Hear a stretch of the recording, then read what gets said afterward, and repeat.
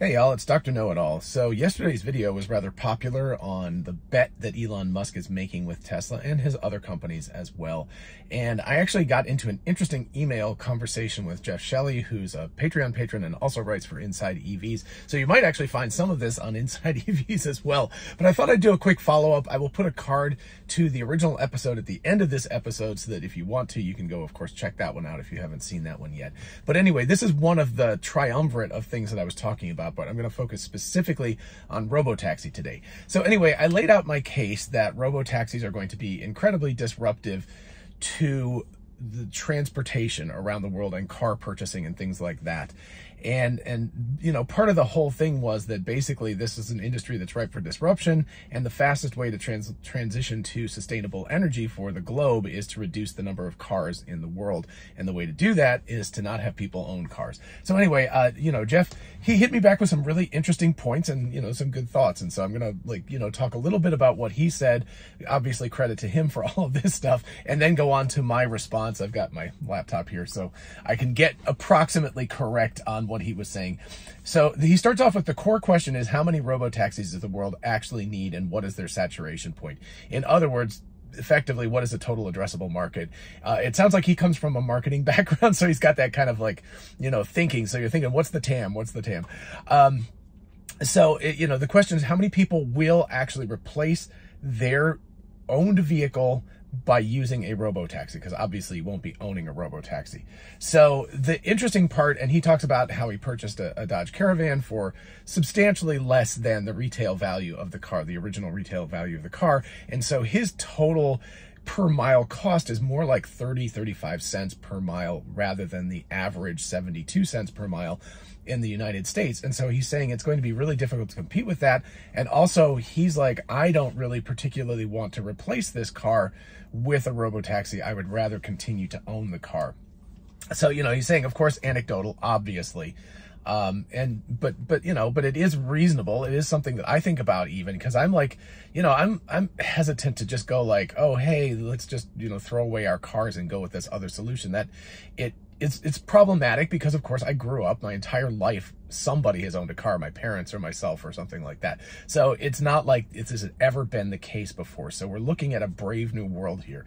So, you know, as he notes, and, you know, fully I agree with this, is that Henry Ford, there's a famous quote that he said, if you asked people what they wanted, they would have said a faster horse. So, right, you can't just ask people. He's saying this is a bet on Tesla's part and Elon Musk's part. You can't just go out and do focus group studies and say like, hey, what do you guys want? Because nobody actually knows what they want. Or Steve Jobs would always quote Wayne Gretzky saying like, I skate to where the puck is going to be, not where it is, right? So, you know, you have to think about where the future is heading, not what. If you ask people right now, most of them, including me who thinks about this a lot, I'm a little uncomfortable with the idea of giving up my cars. So you can't ask people that, because if you told people, you know, in 2003 or something like that, that they would give up their chiclet keyboard like phones for something that didn't have a keyboard and was just a slab, everybody would say, no, hell no, I'm not going to do that, right? And yet there are no, I'm recording this on my phone that's a slab that doesn't have any chiclet keys anymore. So, you know, you don't ask people what they want in these major disruptive sort of movements. You figure it out yourself. So anyway, he talks about, you know, there's no precedent to this and we really don't know what's going to happen. And it's a huge bet, because there could be a societal pushback against this too. So just beyond the technological aspect, there could be a societal pushback. I don't think that would last forever, because if the economics are very clear, then it's going to happen just because of the economies that are involved. But there could be a difficult period in between. Okay, so anyway, you know, so that was his point, and I'm condensing this a whole bunch. And like I said, he said he might go actually submit this to Inside EVs, and maybe my response will be there too. So anyway, we'll get a multimedia kind of thing. We'll get video and text. So definitely check that out if you're interested, and pay attention to that. Okay, so anyway, my response basically was the same thing. You can't ask people what they want because they don't know what they want. On the effects front, I said, I think that lower income people are actually going to, he was saying lower income people are making it in a better way by using used vehicles than they would be doing this. And I agree with him now, but I think that my point is pretty valid here, which is that lower income people are going to benefit most from this in the short term. And my son drives Uber. I drove Uber for a while, just mostly because I wanted to give him this bonus that he would get if he got it. But I drove it enough to realize that while I kind of thought people used Uber more like I did, which was you go on vacation, you go someplace out of town, or you go to a bar and you take Uber home because it's a convenient thing. A lot of people use it to go to work, to go to the grocery store. They can't afford the upfront cost of a car. Even if it's a used car and it's $10,000 or $15,000, you have to come up with that money, or you have to be approved for a loan, and you also have to pay for insurance, and you have to pay for gas. So even if, let's say, you could do that for 50 cents a mile ultimately, and Uber's going to cost you $1, $1.50 a mile, so it's clearly in your best interest, economically speaking, to go with the cheaper solution. If you can't get that car in the first place, if you don't have the upfront costs or upfront funds available or upfront credit to make that happen, you don't have a choice. You go with that. So this would be absolutely revolutionary for people who are in a lower income bracket and are struggling, and they would be the first ones to adopt this. Could you imagine? I mean, how much more money do you have if you're working for minimum wage or $12 or $13 an hour or something, and suddenly your cost for your rides, even at the beginning with ROBOTAXI, right? Even if it's not down to its ostensible like 20 or 30 cents per mile eventually, even if it's like 70 cents or 60 cents a mile as opposed to well over $1 a mile. So you're cutting the transportation cost in half, and it's also potentially more convenient because you're not waiting around for drivers, because there can be more of these ROBOTAXIs on the road. So I think that that's the group of people who will adopt it the most aggressively and first, because there will be a huge economic impact to a group of people who doesn't have extra means and is not doing this for fun. They're doing it because they have to do it. And I think that would be the group of people who will attack this first, and will definitely jump on board that immediately, right? So anyway, I think that actually could save them a ton of money, and they will definitely be the first ones. Okay, then then folks outside the United States, and I'm thinking particularly of the European Union at this point, would also be a good, like, not the initial market, but probably secondarily or happening at the same time. All of this stuff is going to be like just a big giant, hodgepodge. I'm not saying one thing will happen, then the next will happen, then the next will happen, but they'll probably all happen at the same time. But anyway, in Europe, people don't have nearly the romance of owning a car as in the United States. They are much more practical. And they're like, if I can do public transportation and it costs me less than owning a car, that's what I'm going to do. And I think that will happen in spades with ROBOTAXIs. If it can be competitive with the cost of public transportation, but you get your own private vehicle, there's going to be a big advantage. So people will be very happy, especially in the European Union kind of area, to move away from owning a car and more towards just using a car. The third group of people, of course, is going to be urban dwellers, or very close to urban dwellers. Currently, if you own a car in New York City, I just know well because my son lives there, but if you own a car there, it costs money to park it, or you have to find space on the street, which is a pain in the butt, or you have to circle around, you have to switch sides when they're doing street cleaning on the other side. It can be difficult to find a fueling station, a gas station, and or an EV charging station. And by the way, we're going to be going to New Jersey and New York, gosh, in less than a month now, and we're going to take the Tesla and we're going to see, because we're going to stay in Brooklyn, and we're going to see how difficult it is to charge up there. So that'll be an interesting experiment. So stay tuned for that. Definitely subscribe if you want to check that out. But anyway, so I think that will be another group of people who will aggressively transition, because that lowers a lot of costs, right? They might have a car that they use to go away for the weekends or something or whatever, and it costs a ton of money to garage it or to keep it on the streets, and people, bash into it with their doors and things. So the car gets beat up, it's very cost ineffective, and this would be another group of people who already take public transportation and everything. And then, I think to some extent that China is a bit of a wild card in this whole thing, because China, like the US, really loves the status of owning a car. So I'm not exactly sure, but they're also really into tech. So I could see them doing what I'm going to just now talk about with suburban US people. So Again, I don't know the China market that well, but I think that they'll probably maybe follow the same approximate path. And that is that, you know, we can afford a couple of cars. We have a garage. We can charge very easily.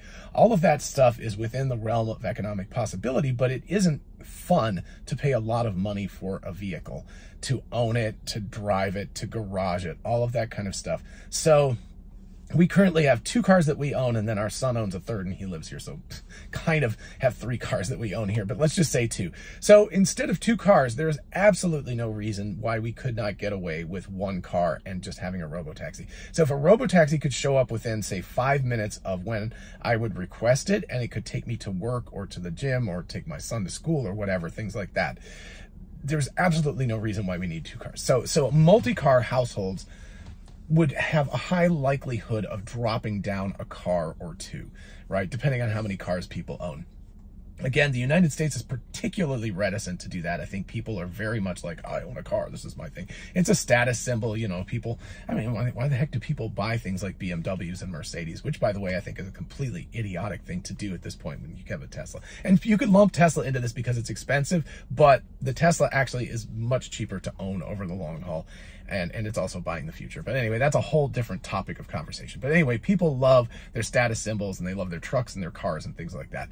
But I do think that the economics would dictate that people would start to really think about purchasing a new car as opposed to taking a much cheaper robotaxi and reducing the number of cars that they have. And they would find, wow, I save a ton of money, because insurance, cost of ownership, you know, financing, whatever, fueling it up, whatever, all of those things would be reduced. So that would be a really interesting aspect of this. I think it'll be difficult.